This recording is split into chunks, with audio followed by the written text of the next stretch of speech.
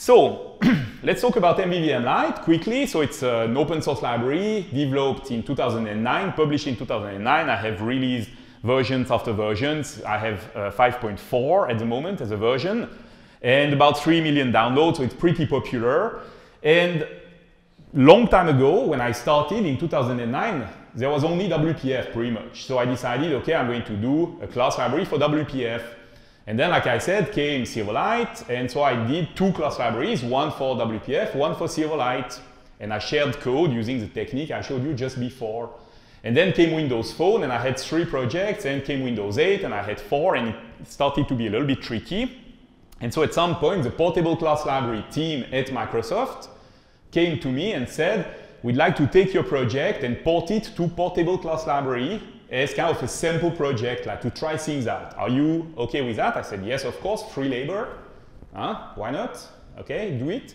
And one individual in particular, Laurent Bugnion, good friend of mine, did most of the work, and it was a little bit tricky because when you go really from a full-blown class library for .NET to portable class libraries, you have to do a few tricks and shortcuts and sometimes find some workarounds to stuff who don't work like you would expect. But then the work was done, and so I had one project that I could use on WPF, on certain versions of Silverlight, on Xamarin, on Windows. So I was quite happy because it's nice to have that. So then later I decided to port that to .NET Standard when it came out. So that's cool. But of course I had to consider the architecture. So let's take a quick tour in the architecture of MVVM Light. So it's a small project, okay? It's not huge in terms of lines of code and everything, but it has an architecture and there is a reason for that. So basically I have the core components, what I call the core, okay? Which is pretty much everything except the IOC container. We'll talk about that in a second, which is in a library called galasoft.mvvm Light, and that's a portable class library. And then when I developed my IOC container around 2010, this time frame, there was a good idea floating around, Microsoft Patents and Practices, which is a team where they do a lot of research and development, this kind of thing. They released a specification called the Common Service Locator.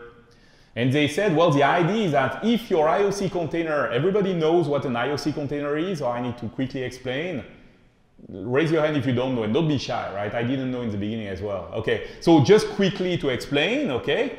IOC container is a way, it's like a cache for your application where you can say, well, I'm going to cache a service connecting to Azure. I'm going to cache, I don't know, a dialog service which is going to show dialogues, for example. Why do you want to cache it? Well, the cool thing is that you can have an abstraction. You can say my iCloud service is supporting a method called refresh, for example. But then I can have multiple implementations. I can have one implementation for macOS, one implementation for iOS, one implementation for Windows, etc.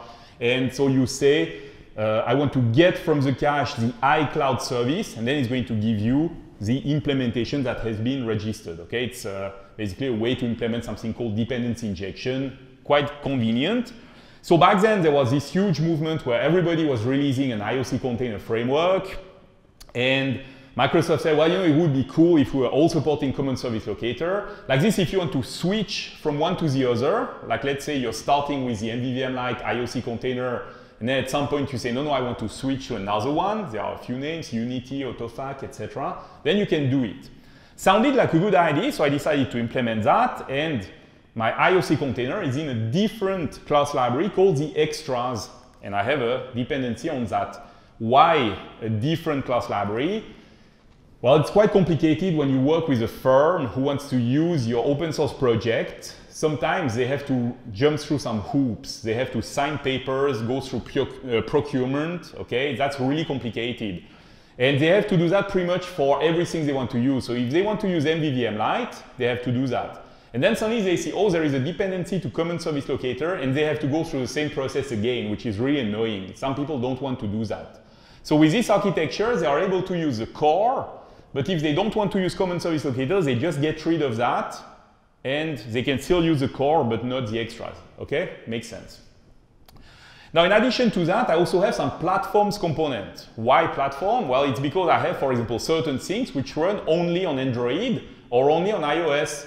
For example, I have a data binding system in Windows. I don't need it because there is a data binding system in Windows already, so you don't need that. but in Android and iOS, I developed one, so I put it in a platform component. Then I also have some platform components which are specific to .NET or specific to UWP. And of course, this is the architecture that we have on the portable class library version of MVVM Light. Cool.